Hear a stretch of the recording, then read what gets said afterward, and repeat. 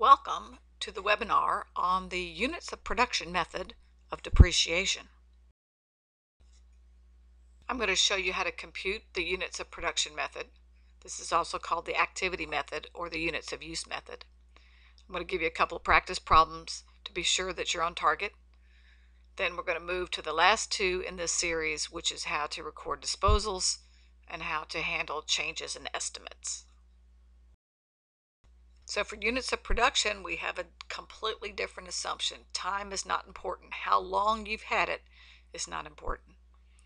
I'm going to show you how to calculate the units of production method, and we'll go through some practice.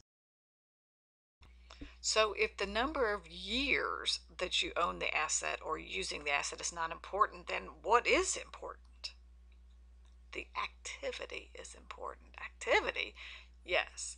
The useful life will be defined as some kind of activity. Number of gallons of oil pump if you have an oil reserve. How many units this piece of equipment is expected to be able to produce over its life. Or how many machine hours it's expected to be able to work before it is no longer useful. For a vehicle, the number of miles driven may be a way to indicate its useful life as opposed to years.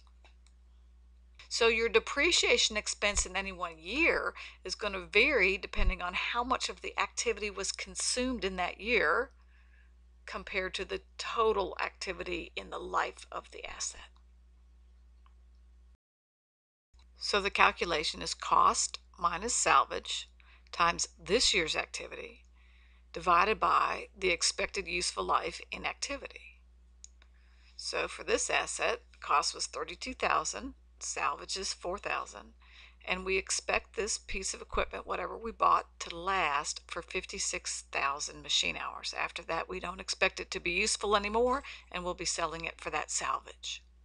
In the first 2 years, we used 13,000 machine hours and then 6,000 machine hours, and we don't know any more because we would have to wait until the third year occurred before we could do the depreciation.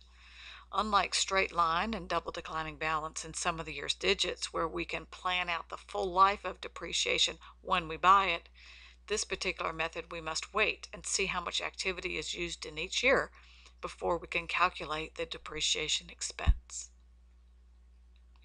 So let's do it for this equipment.